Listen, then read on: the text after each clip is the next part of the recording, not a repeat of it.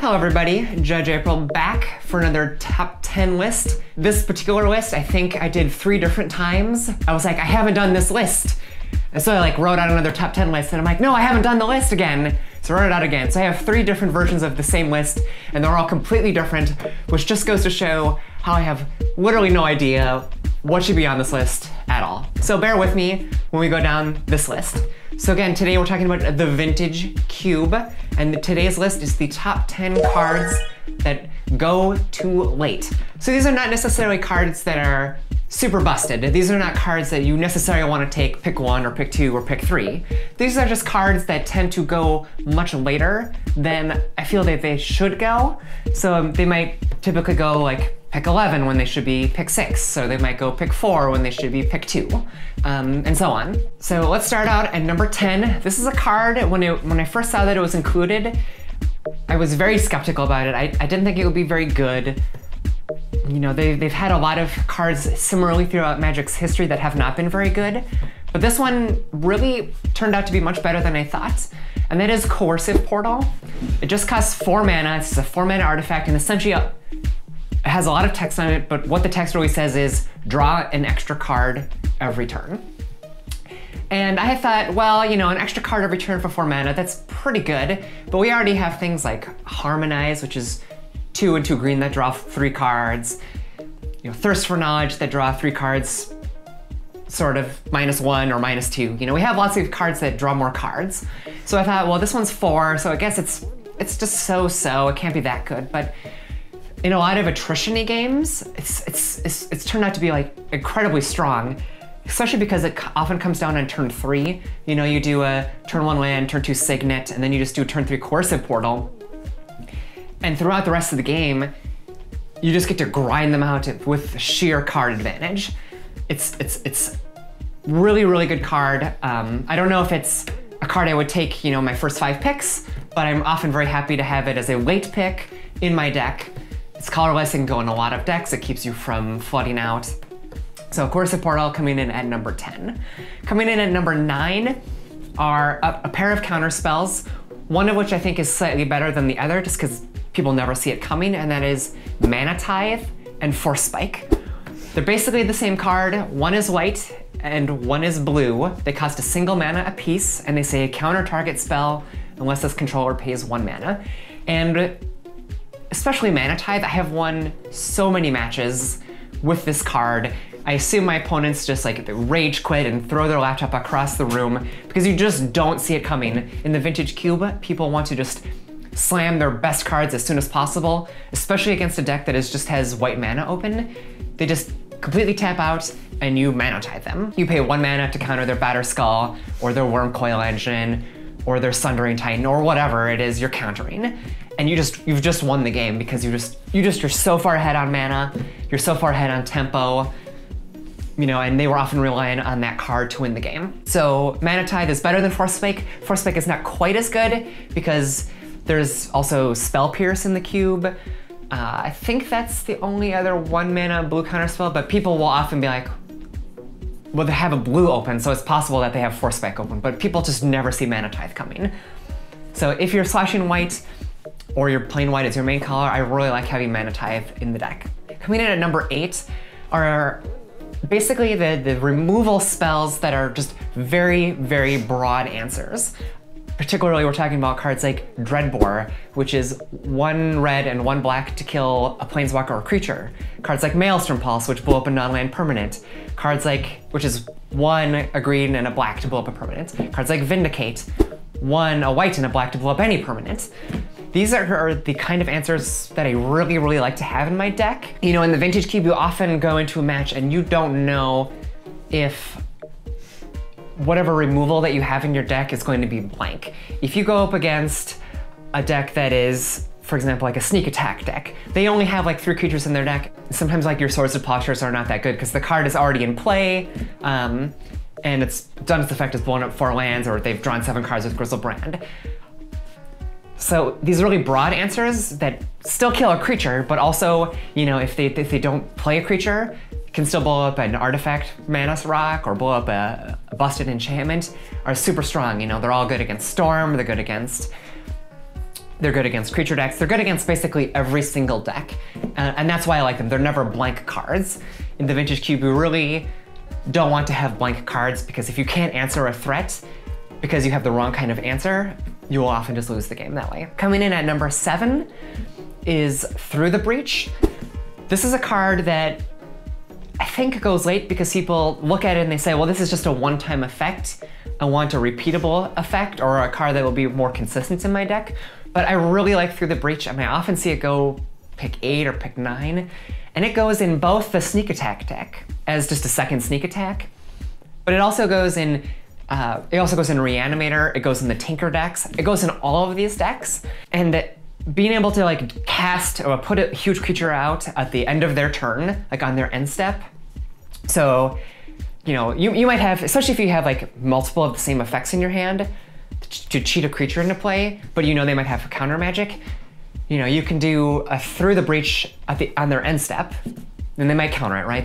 They have to counter it because, you know, you're gonna put in an Emrakul or an Ulamog or something, right? On their end step, and then you just have your turn and you just get to slam Sneak Attack. You know, it's both great for getting that card, these huge creatures which are dead in your hand, out of your hand, but they're also great, you know, because they can draw out counter spells. And like for like the Reanimator deck, sometimes you're just not getting that discard outlet that you need, and this is like the best discard outlet. So you just get to like put Griselbrand into play, attack for 7, draw 7 cards, Griselbrand dies, and then the next turn you just get to bring him back because he's now in your graveyard.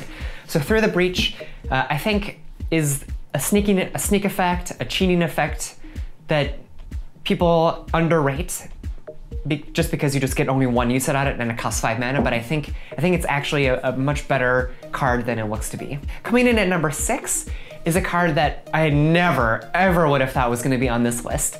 I completely rolled my eyes when I saw it. I was like, this card is just, this is a fine standard card. It's a great standard card. It's in standard right now. It's great, you know, but that's all it's ever gonna be. And that is the Looter Scooter Smuggler's Copter. I've been really pleasantly surprised by this card, you know, especially in the aggressive decks, the mono white deck and the mono red deck, where it provides a threat that's actually often really hard for a lot of decks to answer. In the cube itself, there's just not, I don't think there are, if there are, there's not very many of them. There's very few cards with reach, and there's relatively few flyers outside of white. So, you know, just having a 3/3 that gets to attack in the air every single turn while also making your hand better is just so good. You know, late in the game when you're playing mono red and you draw a Jackal Pup, but they have a 3/3 in play, like they have some dude in play that's just stalling out your ground attack. Just being able to go, you know, Jackal Pup, attack for 3, and then you get to discard a mountain and hopefully draw like a burn spell. It's just really, really solid. It's hard to kill with the sweeper. It's just been a really pleasant surprise for me. In the aggressive decks, it's great. I like it a little bit less in the green deck, but even there, sometimes that deck will flood out with too many mana dorks or too many mana dorks in land. And so like just being able to loot one of those away can be good. It's just not at its strongest there, but in the mono white and the mono red deck, I really like having it. Especially if you have, you know, 12 or so creatures. Smuggler's Copter, take it if you're aggressive. Coming in at number 5 is what I think is by far, and I don't even think it's close actually, the best sweeper in the cube. Aside from maybe Balance. Balance is a little cheaty, it's kind of a sweeper, but it's not really intended that way. Coming in at number 5 is Toxic Deluge. It's a sweeper, and I think people often let it go much later than you would think because it costs you life to do the effect, but it's really very, very strong for a couple reasons. One, it's very easy to splash. So if you are not a deck that is main white or main black, you have very few options for wiping the board. You have the wildfire effects in red, and that's about it.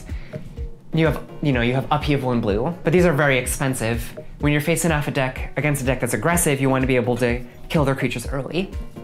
Toxic Deluge is both very easy to splash because it only costs a single black mana. It doesn't cost that much. Usually the decks you want sweepers against, you're spending 2 to 4 life, and that's usually about as much as the damage you were gonna take from those creatures attacking the next turn anyways. And plus, you know, it can be a one-sided sweeper. You know, if you have a 6/6 in play and they have a bunch of 2/2s and 3/3s and 4/4s, you just get to wipe out their board and your creature gets to continue on living. So Toxic Deluge, I think, is the sweeper that I take the most. It's always good. I almost never am unhappy with it. It also can kill indestructible things like Ulamog. You know, be honest, I have won games where my opponent, you know, did a show and tell on Ulamog, and then I just did a Toxic Deluge for 11 and killed him. So Toxic Deluge, number 5, it's great. Coming in at number 4 is a card that I see go way, way, way too late in so many decks. It goes often 12th pick, I see it 13th pick, and maybe it's just because white is not one of the stronger colors in the cube, and that is Karakas. This card is phenomenal. You know, before I wrote down this list, I thought, what? You know, I know it's good. I know there's a lot of legendary creatures in the cube, but how many are there that it actually blanks? The creatures that don't have hexproof, like Thrun or Geist of St. Draft. And it's about 30 creatures. So Karakas, just on its own, it's a land, you know, you get your white mana just as you would with the plains, acts as just a removal spell again and again and again for 30 creatures in this cube. 30 creatures out of 540 cards, we're talking, you know, 5% of the cube, I think. I just did the math in my head. Hopefully it's not wrong. But you know, I think about 5% of the cube, it's a removal spell for, while secretly while just being a card that doesn't take up any extra slots in your deck. That's the thing, that's why I think this card is so good and should go much higher, is in the vintage cube, you always have enough cards to play. You know, unless your draft went horribly awry, you're probably gonna have 27, 28, 29 playables in your deck. You know, unlike, you know, a normal draft where sometimes you might have like 24 playables, 23 playables, or even the Legacy cube, where there's just, nowadays there's just a lot of cards that are just not good anymore. In the vintage cube, you're gonna have more cards on average than you can fit in your deck that are still good for your deck.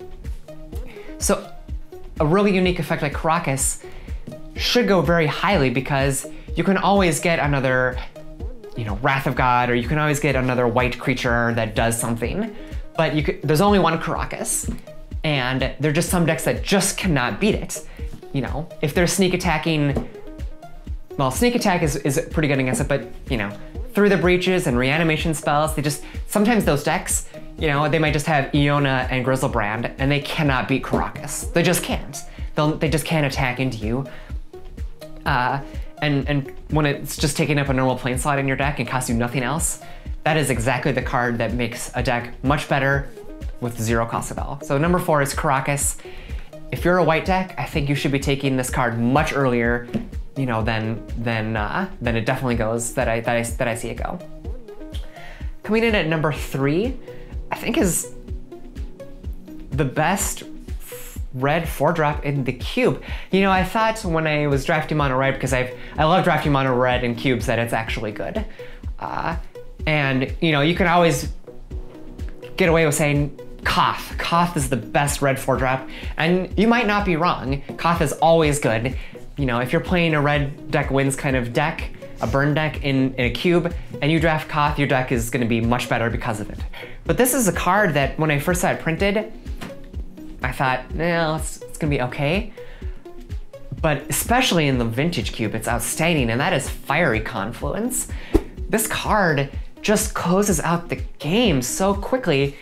You know, typically you don't want these kind of effects in your deck if you're a red deck. You don't want historically things like Lava Axe, which costs, I think, 5 in a red to just do 5 damage directly to the face. And this is often what this does, is just 6 damage to the face. And that's often, I think that's probably the way I've cast it the most often, is just 2 damage to the opponent, 2 damage to the opponent, 2 damage to the opponent, and they've just lost the game because they're at 6 life.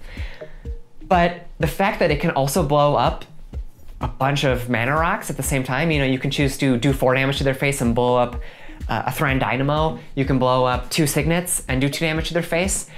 You know, sometimes, you know, I cast it like you play against a deck that has a bunch of 1 toughness creatures like a green deck, and you do 4 damage to their face and you kill all their mana elves, this card is just always outstanding. You know, it always wins, like in a game like, where the red deck will often stall at the end, where your opponent is just, they've stabilized around 6 life, and you're just hoping, oh, I need to draw 2 burn spells, but with Fiery Confluence, you only need to draw 1 burn spell, just Fiery Confluence. Being able to do 6 damage right to their face for only 4 mana, which is perfectly castable as like the top end of a red deck that has 15 lands or so, it's great. Take it, I don't know if it's better than Koth, but I do know that it goes much later than Koth for the red decks. So take it. Even, you know, sometimes it's even just good for the red control-y type decks. You know, being able to do a Pyroclasm and blow up a mana artifact is fine as well. But the red decks, especially the red deck wins type decks, you really want this card. So coming in at number 2 are a set of very similar effects. There's 3 cards here, and that is Strip Mine, Rishadan Port, and Wasteland. And all 3 of them, I think, go much later than they should.